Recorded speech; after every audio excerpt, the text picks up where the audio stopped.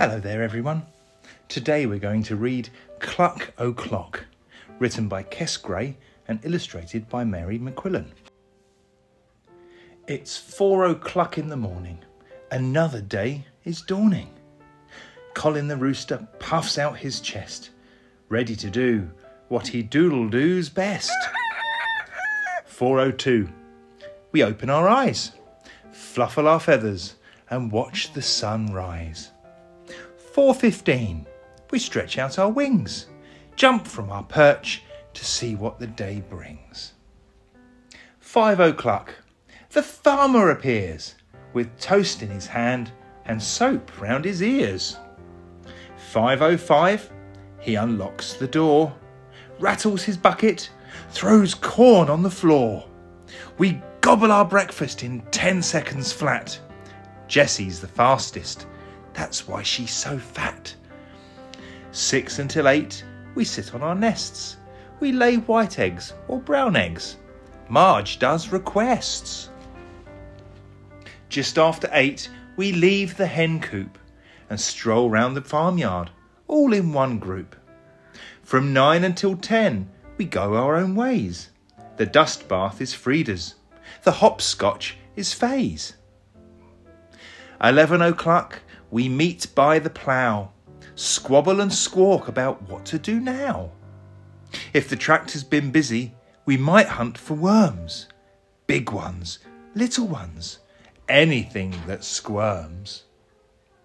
12 o'clock, we sit in the trees, ambush some caterpillars, lacewings and bees.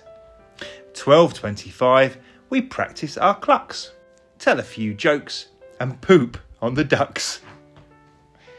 1:02, we walk down the lane. 1 for the exercise, 2 to see Jane.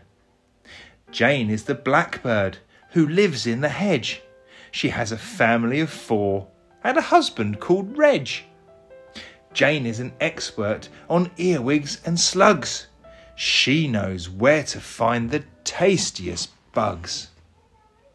2 o'clock, we play hide and seek. Valerie should learn to tuck in her beak. 3 o'clock, we lie on our backs. We make shapes in the clouds and then we make tracks. 4 o'clock, we're back in the yard. Wally the collie is standing on guard.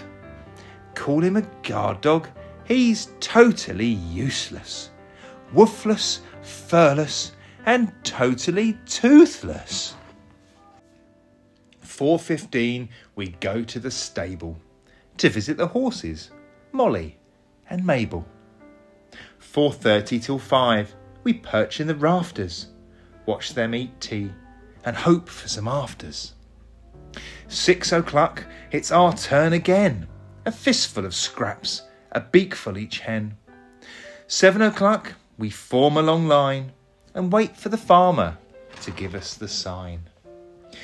When he jangles the keys from inside his pocket, points to the hen house and bangs on his bucket, we race to the coop in 58th gear. Last one in gets a toe up the rear. Last to their perch is a big rotten egg.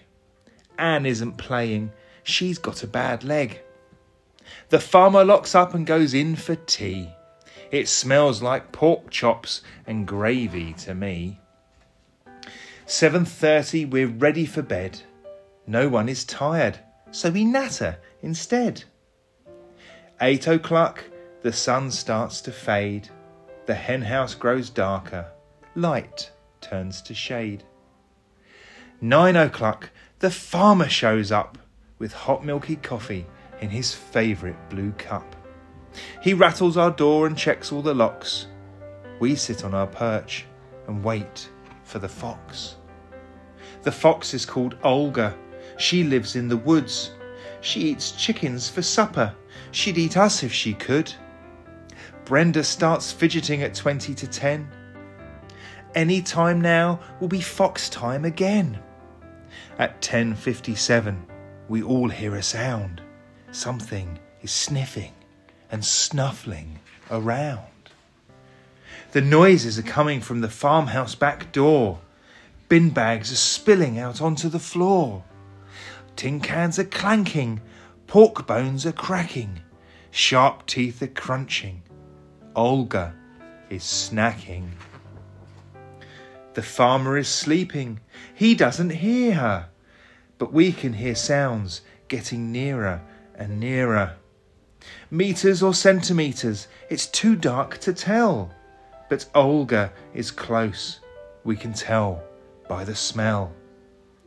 Colin stays calm and jumps to the floor, just to the left of the crack in the door. Through the hole in the wood he wiggles his feather, very kindly donated by Heather. He wiggles it, jiggles it, and now you'll see why. When he takes it away, it's replaced by an eye. It's greedy, it's beady, it's nasty and vulgar. It's starey and scary, it's definitely Olga. Before Olga can blink, Colin scoops up some dirt and cops her an eyeful right where it hurts. Olga runs off with a flea in each ear. That'll teach her to come sniffing round here.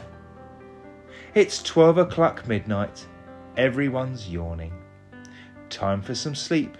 Only 4 hours till morning.